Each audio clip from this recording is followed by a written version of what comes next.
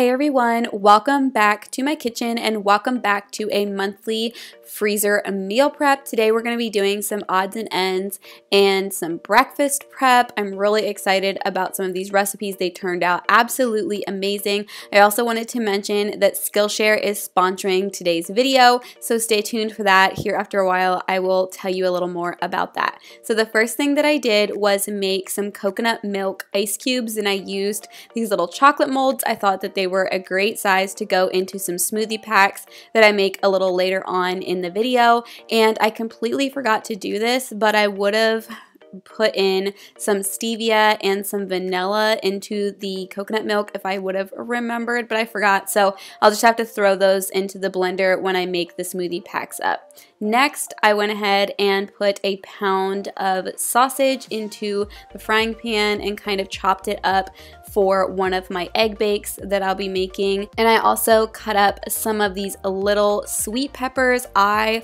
love these things, and I feel like my daughters eat them a little bit better because the skin isn't quite as tough as a large bell pepper, and they're just so tasty and sweet. And I just chopped them up really small. So I have been on a major feta kick. If you love feta cheese a lot too, let me know in the comments. But I wanted to make a sausage, feta, and bell pepper egg bake. I just felt like that combination would be really, really delicious. So that is what I'm prepping all of this stuff for. And like I said, my daughters and I really love these baby peppers. In fact, they will eat these even raw with a little bit of a ranch.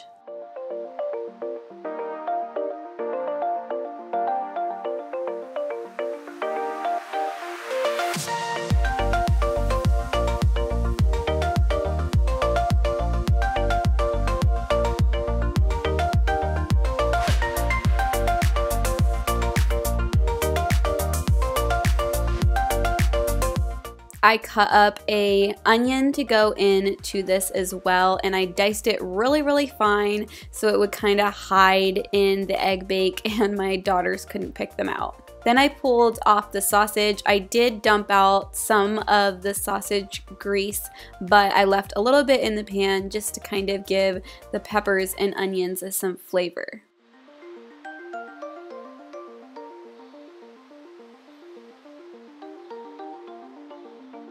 Alright, so I shared this, I think, in one of my last preps, and some of you were completely shocked and didn't know you could do this. So you can fry a whole pack of bacon in your air fryer. All you have to do is just lay the bacon one way and then switch the directions you're laying it. And all of the grease and splatter is all contained inside of the air fryer. I love making bacon this way, so it's normally how I make it. And then while the bacon was being made, I shredded up some cheddar cheese because the other egg bake I wanted to make into a bacon and cheddar egg bake, and I wanted to top it with some of these green onions, so I pulled them out. I feel like I forget about them a lot of the time, and then I find a recipe that uses them, and then I want to use them on everything. They're just so tasty and make the dish look a little extra special.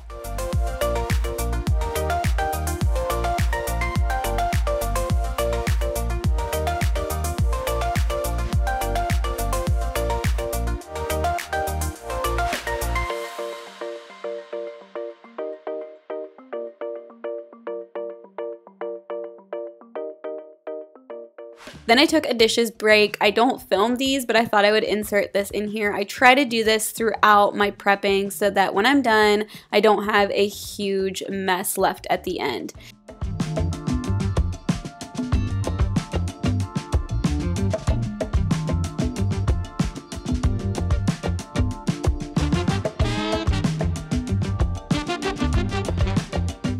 Once the bacon was done, I just went ahead and chopped it up.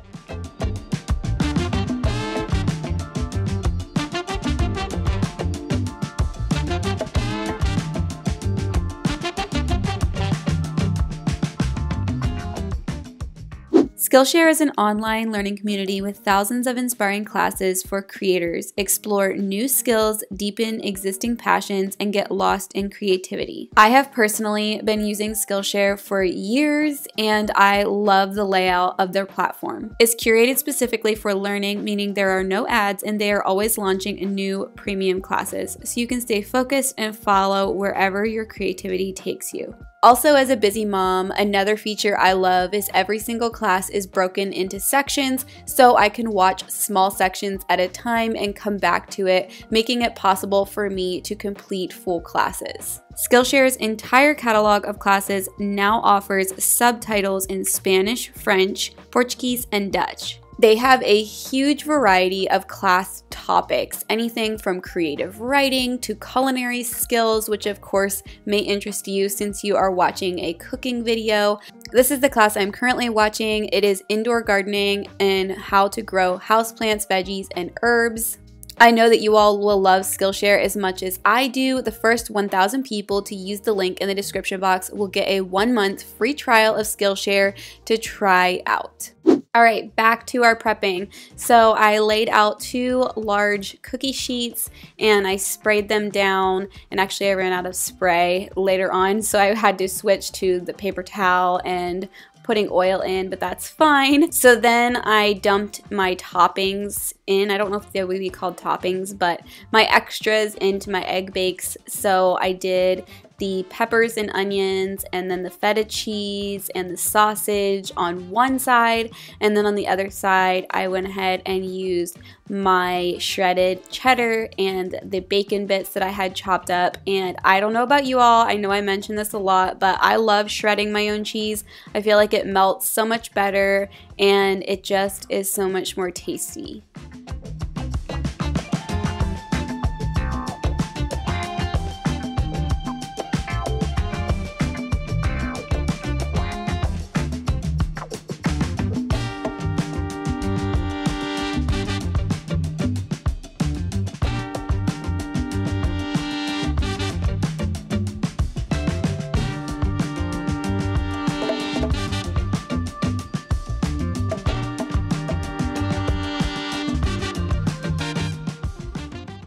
Then it was time to do all of the eggs, and for each of these sheets I did 24 eggs this time around. I feel like it's just the perfect amount. Sometimes I adjust it a little bit depending on how much filling or toppings I put inside of the egg bake. And this time I did some different things. I added some whole milk and some sour cream. I saw this idea on Pinterest and it did make the eggs a lot fluffier, but of course you may not want to do that if you are trying to stick with dairy free. I also put some salt and pepper in as well.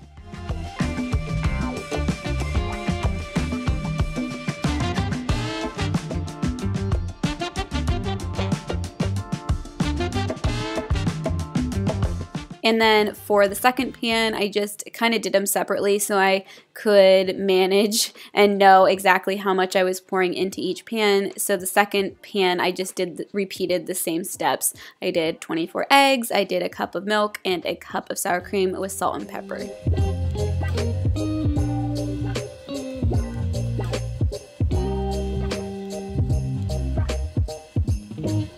Also, I did not film it, but it was quite a task to carry those to the oven and get them in without dumping them, which I did manage.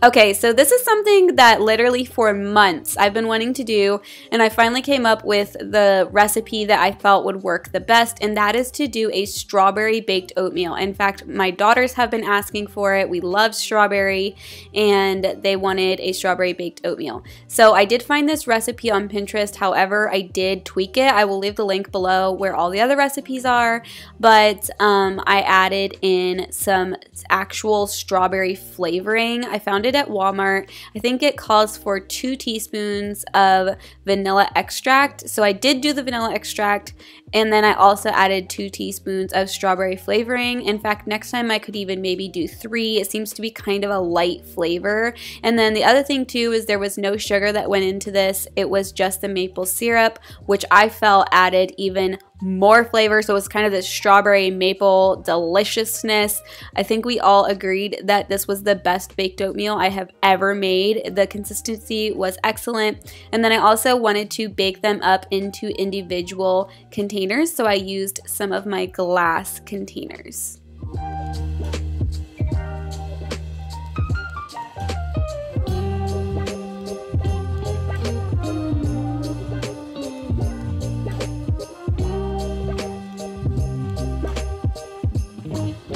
Just to make these extra pretty and fun to eat, I decided to slice all of the strawberries and then place them on the tops of each of the mini baked oatmeals.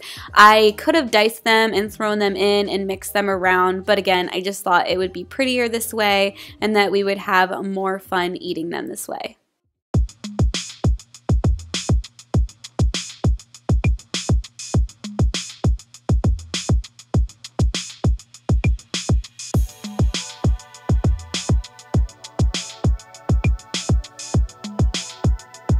I will try to see if these containers are in stock. I know you guys have sold them out just because I use them so often, but they have these pretty green lids and they do work great in the oven. I actually like to make things in these because I don't have a microwave and I use my air fryer a lot, so I love being able to take something out of the freezer and stick it right in the air fryer, since it doesn't matter if you put metal or glass into the air fryer.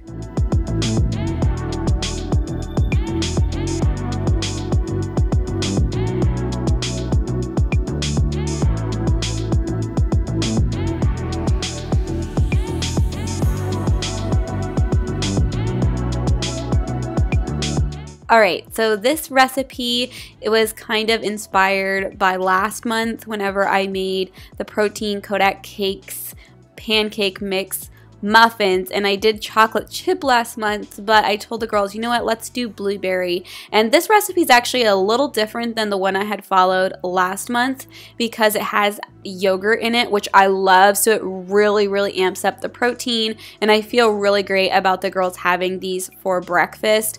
We've done them a couple different ways. They are done with a whole grain, so I like to add a little something to them, so I'll slice them in half. You could do butter, but we actually have done the cinnamon cream cheese that you can buy at the store. Super good. The girls really love that. And then you can also do honey, anything. You can eat them just plain, but just since they are a whole grain, I feel like for kids they do a little better if they have some sort of spread on them or something like that.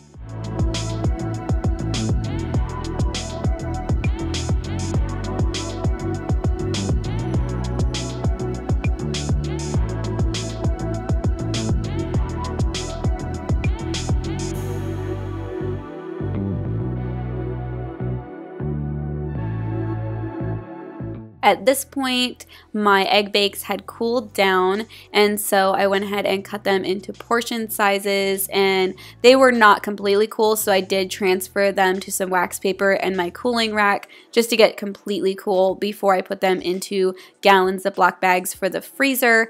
And I do heat these in my air fryer, so they're really easy to do in the morning, and I don't have to get out all of the things to make omelets. It's basically like having omelets on hand that you can heat up really fast.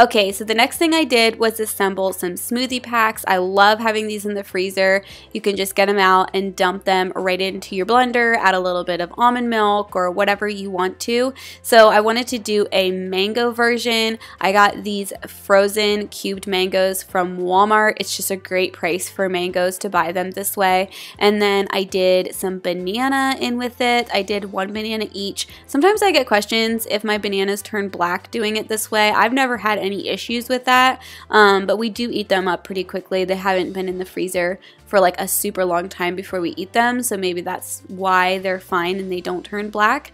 And then I also added in my cubes of the coconut milk.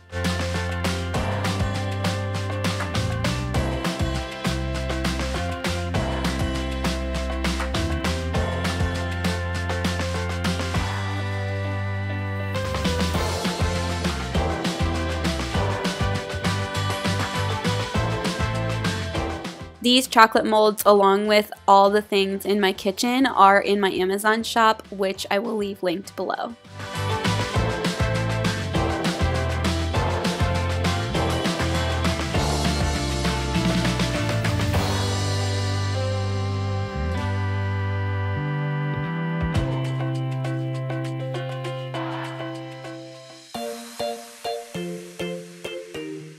I know I get questions a lot about why I use black bags or foil, and simply just for convenience. You all know that I'm a busy mom and I work from home, I work full time, and so sometimes having things in disposable containers just helps me out a lot.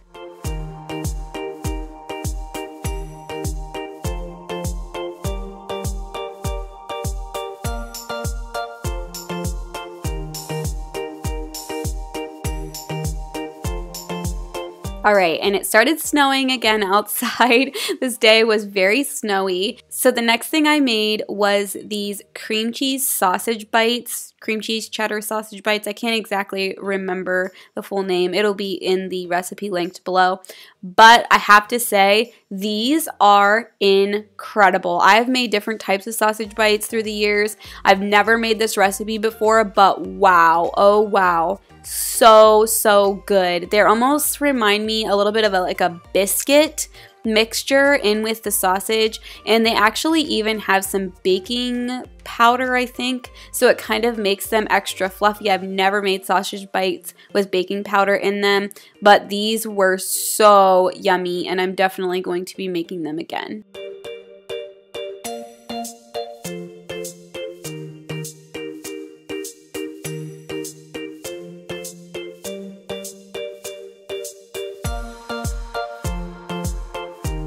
I did double the batch for these sausage bites, so it did make a good amount, and I was happy. I think if I make them again, I probably will make the same amount.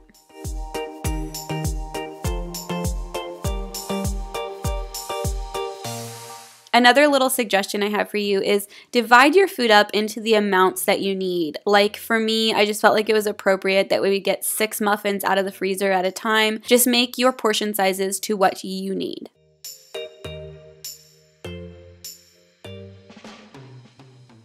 I have gotten a ton of requests to show you guys how I make freezer meals. So I'm going to try to add them in to my videos here and there. So this is what I made for dinner this same day. I pulled out this lemon pepper chicken from the freezer, which by the way, I did not know that lemons freeze this well, but they look almost exactly the way that they did whenever I put them fresh into the freezer. And this chicken was amazing. I also diced up some potatoes to make like a Southwest potato fry. I did it in my cast iron skillet, and then I also did some green beans with some garlic and butter. It was a really great combination, and that's basically what I do is I pull out my meat, because a lot of my prepping I do is my meat or my protein, and then I add in some veggies as sides. The last thing I did was transfer the chicken from the oven into the air fryer just to get the skin a little bit crispy, and it worked perfectly. This meal was absolutely delicious, and I love